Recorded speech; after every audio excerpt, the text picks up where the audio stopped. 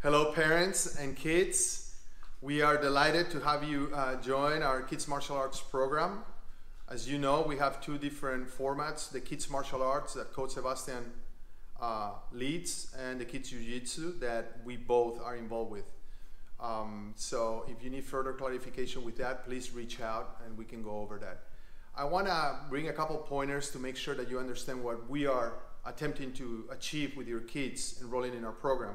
This program goes beyond learning the martial art that they are engaged with, and it goes into their psychological, their leadership development, their physical development. And what that entails is that we are expecting them to treat the instructors with respect, with attention, and with the protocols that we are expecting them to do. Among them, having their uniforms ready and their belts tied up, and listening to the instruction, listening to the coach, and engaging in every activity that we ask them to do. So when we ask them to bow out, when we ask them to bow in, coming on time to class. I know sometimes parents, I'm a parent myself, I know sometimes we might be late, but let's not make that like the common thing.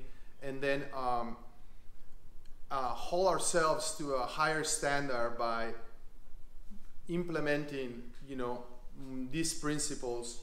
Teamwork. I want to see the kids involved with the others, helping each other out. I want to see them listening. I want to see them being friendly, saying hi to each other when they come to class, and respecting the coaches, because ultimately they're the ones pouring the knowledge of them and helping them lead a better life.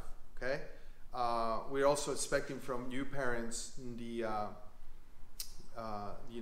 ability to empower them, to help them understand this when we're with you, when they're with you and not here. And then belts and stripes are earned, not given. So we expect that they come with enough attendance and with enough energy and with enough attention, so their performance is up to par for us to promote them to a higher belt. It's not just showing up and as needed and then doing whatever and then expecting to get promoted. We don't work like that, and we have our reasons as to why we don't work like that.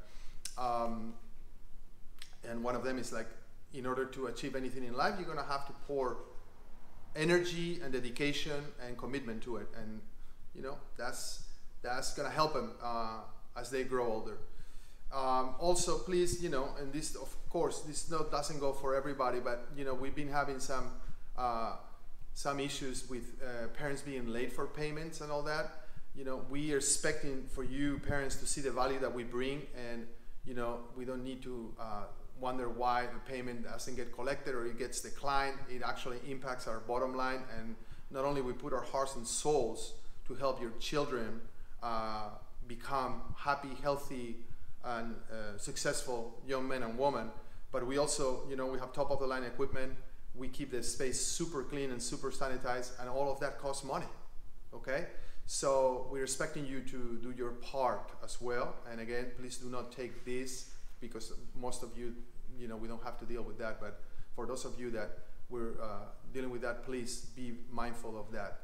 Other than that, you can always, we encourage you to have your kids' friends come. You can bring one kid a month for free, so that helps us also expose ourselves in the community. We want to keep growing and show the value that we bring to our young ones, and that will help us do that. So we appreciate that, and you can bring one kid a month for free to see what we do.